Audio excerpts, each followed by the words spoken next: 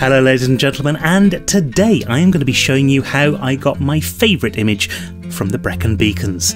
That'll be just after this.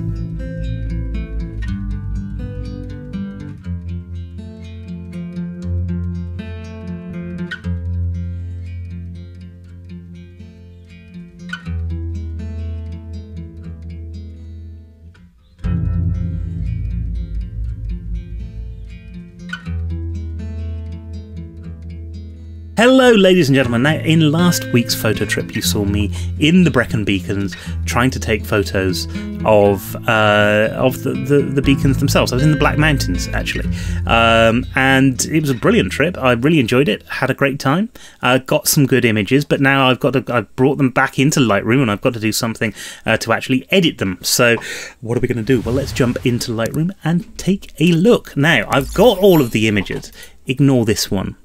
This is just a little prep that I did so that I didn't have to spend ages messing around. But I'm going to show you this. Okay, so these are the different images that I took. I took 5 different images. These 4 up here and that one. And each one of those, it gives us a little bit of the image that we want to finally produce. And the image that we want to finally produce is that one down there. So how do we do that? If you've not seen this before, it's very simple. You select all of the ones that you want to edit in Lightroom. You right click, you go to edit in, open as layers in Photoshop. That's what you do. Click on that and Photoshop is going to open up. Now I haven't done this beforehand, which I probably should have done. So Photoshop right now is opening up on the screen. Fun this, isn't it? Why don't I just cut to Photoshop being open? That'll be a lot easier. Okay, so this is Photoshop. I'm sure you're all aware of it. I'm sure you've all seen it before. And what I've got here is each one of the images that we're going to use. Now, what I've done in the past is I've taken 5 exposures, actually, but I've dumped 2 of them because really you only need 3 exposures to get. You've got 3 different levels here. You've got this foreground, you've got this middle ground here, and you've got the sky. So the first thing I'm going to do, actually, I want to find the best sky, which is either going to be that one or that one, or a mixture of the 2. So I think we're going to do a mixture of the 2 here, which might be quite interesting. And I also want to find the kind of the base image, which is this one actually up here.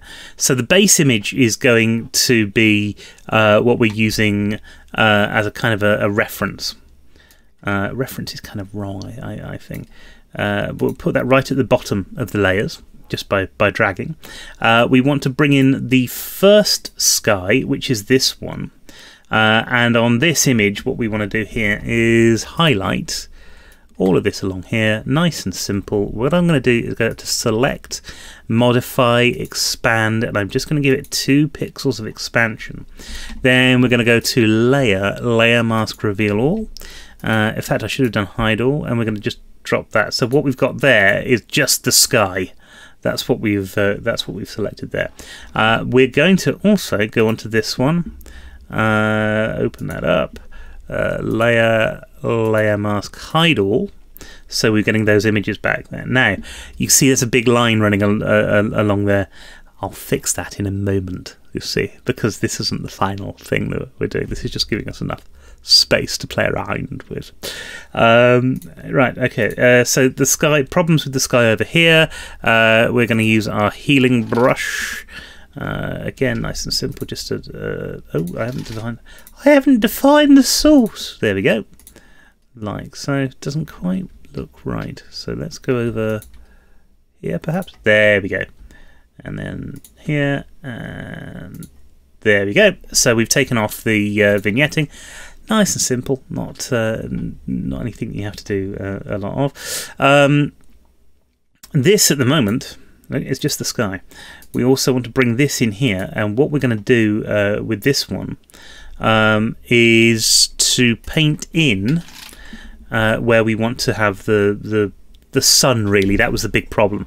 So we'll take the brush, we'll put the hardness to 0. The size you can alter on your bracketing keys anyway. And we're just going to make sure we don't want white. And we're just going to bring in some of the drama here. Now, what I quite liked, oops, try that again.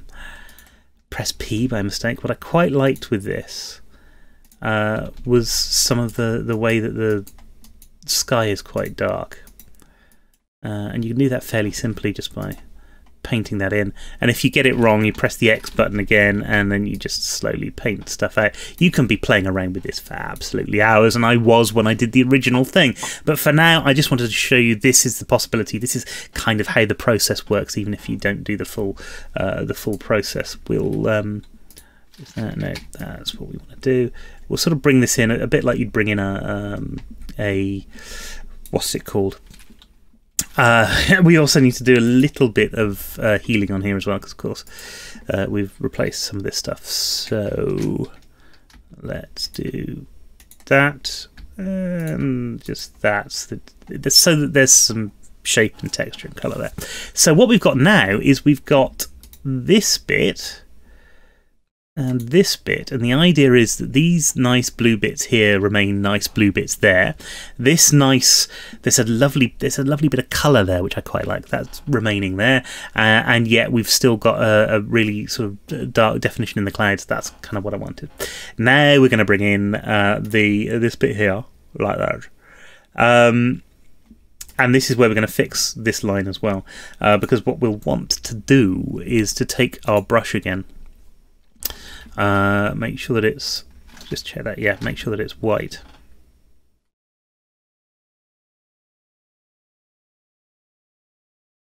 Get it smaller, and we're just going to paint in.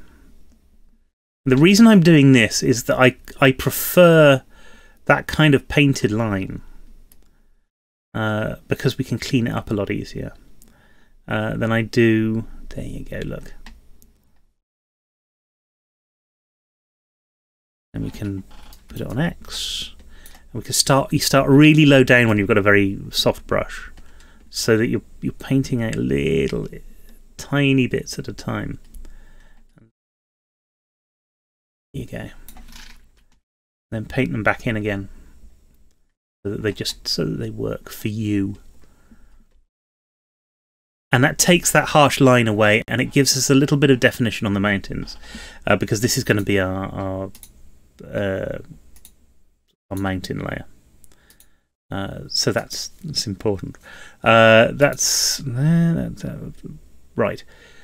So we want that as the mountain layer, but we don't want it as the foreground layer, because the foreground layer is that one, and it kind of looks a bit right, and there's actually quite a lot of definition in there that we don't get in the other one. So we'll put this back on, and all we're going to do is layer mask, reveal all. We're going to take our brush again, and I'm just going to paint out bits of that we don't want, so that we've got a nice sort of separation between all of this stuff, but yet there we go. So that's kind of where I'm starting from, and I'm not going to save this because I've already done it before. So let's close this down, not saving it, and we'll go back into Lightroom, which is over here, and we'll open up this, and that is kind of where I got the thing. In fact, you can see I changed this around a little bit when I was playing around with it, but the idea is that you stack elements and then you bring out the ones in particular layers. Now this is it's a little bit Ansel Adams for the net generation. That's where I'm kind of getting it from. Okay, let's go through our settings. Very, very basic. We want to pull up the yellows here because we want something which is very yellowy. We're going to pull up the reds here as well because, again, we want this kind of golden hour feel to it because it was golden hour when I took it. I'm going to take that down just a little bit, under a stop, but just enough so that when we add in elements that are brighter, they really get pushed out rather than what they have in there. Contrast is fine. Highlights, shadows, whites and blacks will do the same that we do every other time. Now, you might notice here that I'm not worried about this clipping. We're used to seeing a very bright sun that clips. It's fine. we're perfectly all right with that. We'll take blacks down as well. There, and again, it's not a lot. Look, it's just a little bit of black clipping in there. That's perfectly fine.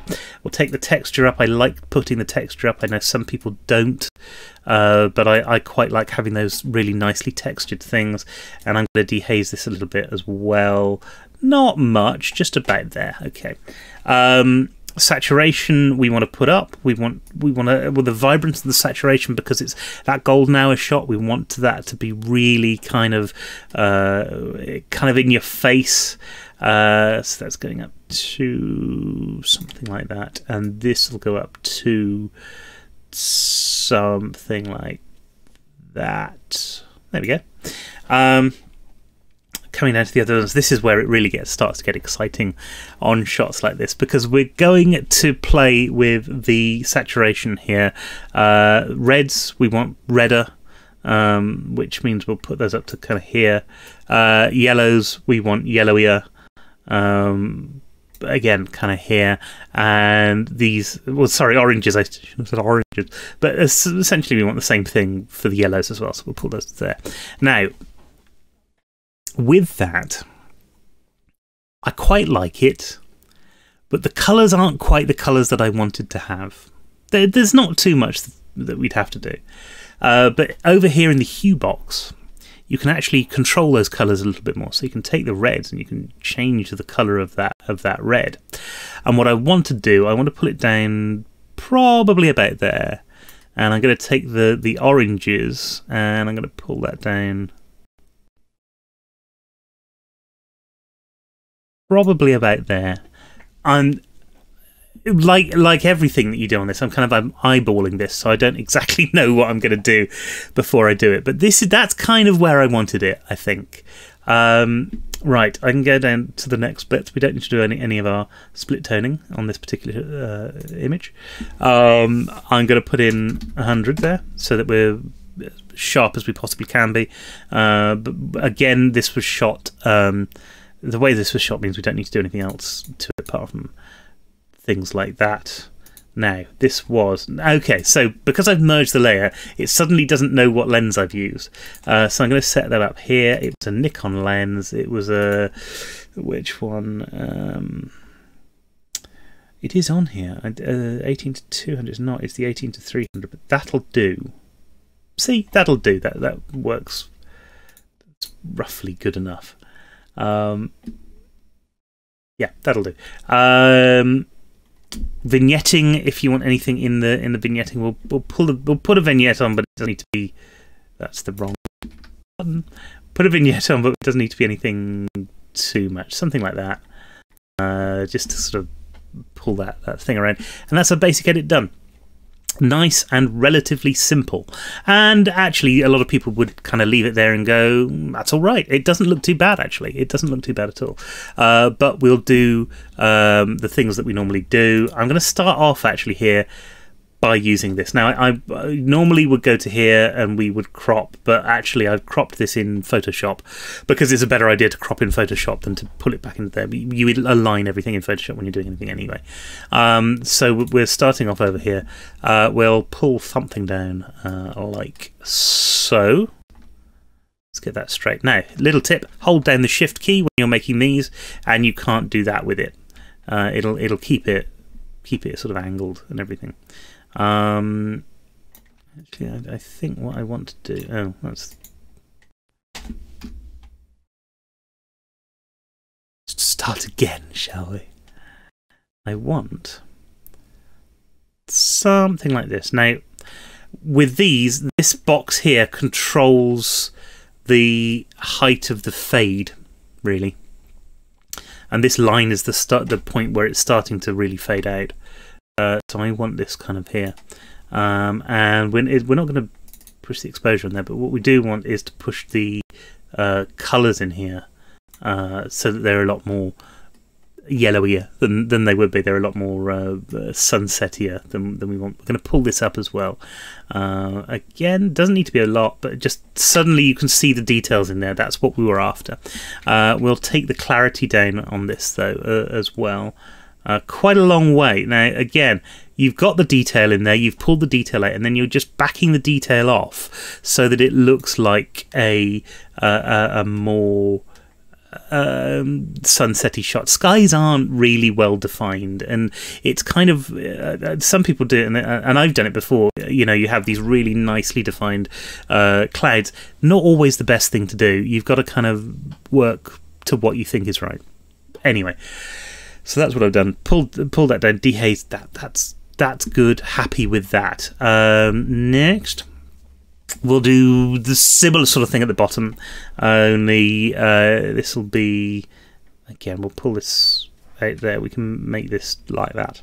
We'll bring this up to right there, and this one, we'll take those off. We are actually going to just take down the double-clicking on effect takes all your effects off. Really simple thing to do. Pull the exposure down there a little bit, so you've got this kind of, you're focusing you on the inner bit of the image. I mentioned this when we were doing the Secret Forest videos. It just draws your eye to the things that you're wanting people to have their eyes drawn to. That's the important thing. Very, very simple. Now we're going into radial gradients. Like I said, favourite part of the process. We're going to make something here because we're going to want to highlight this. Let's just angle it a little bit. What we'll do here, though, is we'll pull up the clarity. Remember, last time when we were in the Secret Forest, we were pushing up the dehaze so that we got more blacks, we got more shape in the blacks. Now we're doing the clarity so that we're actually pulling in more. It's actually lightening the area up a little bit, and we're also going to push this up a stop or so as well. That'll do. And again, let's just see that before and after. Before and after, so you can see what we're kind of doing here. We'll want a similar thing on this background up here. So I'm literally going to just duplicate this and pull it up there. You don't need to spend long doing this, as long as what you're getting out of it is actually the sort of image that you want. We'll do that, something like this here. And again, it's just pulling up bits of the landscape so that it feels kind of right, you know. I'm going to push this. There we go. That's better. Push that up there a bit, which is fine. You can do that. You're allowed. We'll take this one again, and we're just going to highlight. So the next thing we want to highlight is this bit here. So we'll grab this there, do that, pull it in a little bit perhaps, but you don't need to go too far on things like that. Now, this is where it gets complicated. What we want to do is really brighten up this area. I'm pointing at the screen, you can't see it. We really want to brighten up this area here, but we don't necessarily want to brighten up this bit here. So I'm going to take a massive new brush, like so, and we'll pull it so that it's, where are we, about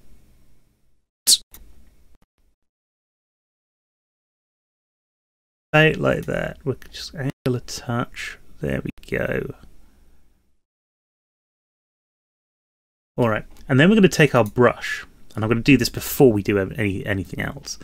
And I'm just going to up the game here a little bit. And wrong way around. Erase. And I'll push the feather up a bit here as well, and you'll see why in a sec.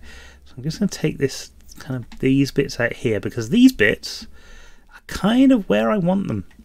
I don't want to do too much to here. I want all of this effect to be over here, like so. So we're really just working on this little bit over here. We'll double click on effects so that we get back to absolutely nothing, and we're going to push this up quite a long way. Both of these up quite a long way, and look at what that's doing.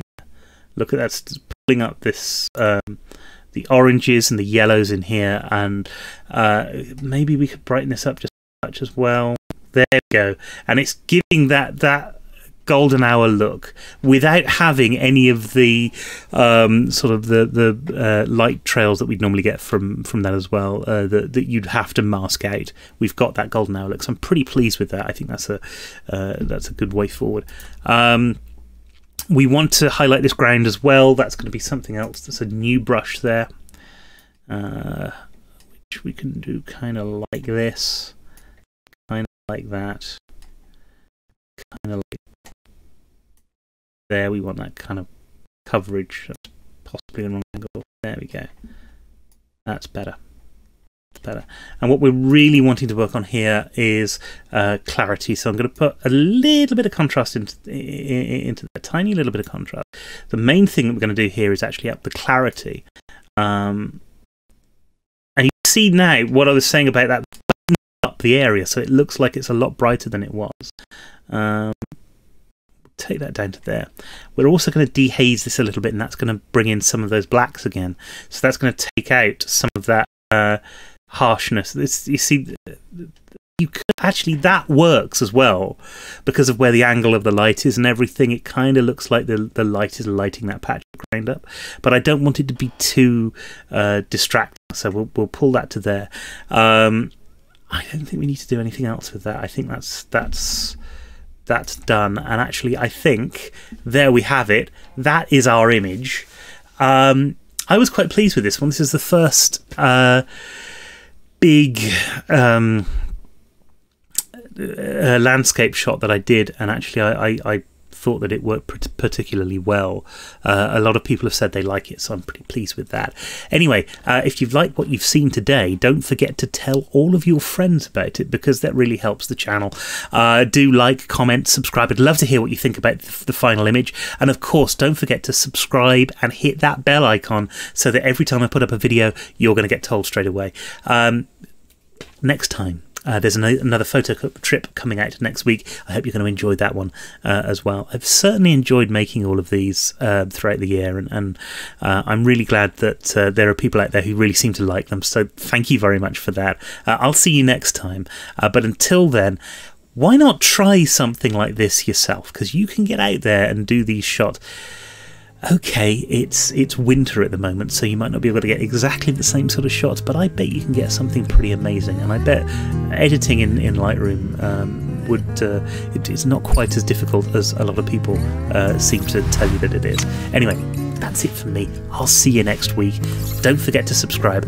That's the big thing. Subscribe. Don't forget, subscription is the big thing that you have to remember. And if you can do, subscribe. But if you can't, just subscribe, okay? Subscribe. See you next week.